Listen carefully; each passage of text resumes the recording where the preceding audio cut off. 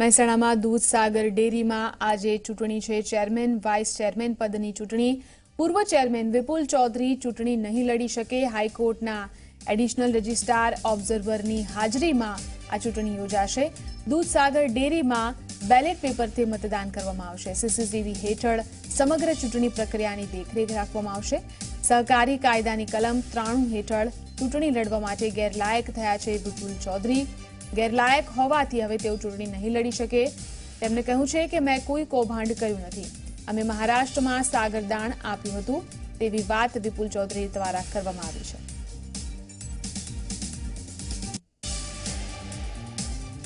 આ સમગ્ર મામલે વાતચીત કરવા માટે તેજસ દવે ફોન લાઈન પર જોડાયા છે। જી તેજસ, જણાવશો કે ચેરમેન વાઇસ ચેરમેન પદની ચૂંટણી જે છે તે કેવી રીતે યોજાઈ રહી છે?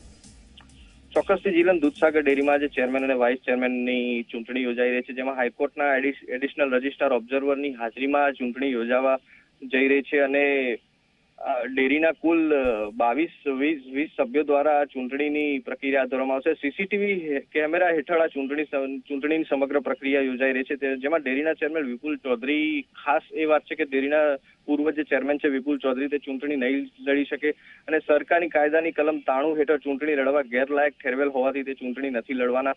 ત્યારે આજે વિપુલ ચૌધરી પોતાના સમર્થકો સાથે ડેરીમાં હાજર છે। દૂધસાગર ડેરીના ચેરમેન વાઇસ ચેરમેનની પ્રક્રિયા શરૂ થઈ ગઈ છે। ડેરીના બોર્ડ રૂમમાં જે છે તે ચૂંટણીની પ્રક્રિયા શરૂ કરી દેવામાં આવી છે।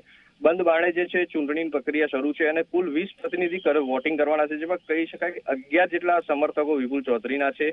જેમાં કહી શકાય ક્યાંક ને ક્યાંક વિપુલ ચૌધરીના સમર્થકમાં કોઈક ચેરમેનની પદવી મેળવી જાય તેમ કહી શકાય।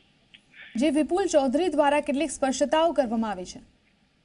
વિપુલ ચૌધરીએ તમામ જે તેમના ઉપર આરોપ લાગ્યા હતા તેમને નકાર્યા હતા અને તેમને તેમ પણ જણાવ્યું હતું કે ક્યાંક ને ક્યાંક મને નીચો દેખાડવાની જે પ્રક્રિયા હાથ ધરવામાં આવી હતી તેમાં ક્યાંક ને ક્યાંક સામેવાળો પક્ષ નિષ્ફળ રહ્યો છે, પણ ક્યાંક સહકારી સંઘ લેવલે નહીં તો ક્યાંક અન્ય તક લેવલે મારી જે પ્રક્રિયા છે તે ચાલુ રહેશે। સહકારી સંઘમાં ઠીક છે તે ચૂંટણી નહીં લડી શકે, પણ ક્યાંક ને ક્યાંક તેમને તેમ પણ જણાવ્યું હતું કે સહકારી સંઘના દરવાજા બંધ છે તો બીજા કંઈક દરવાજા મારા માટે ખુલી છે।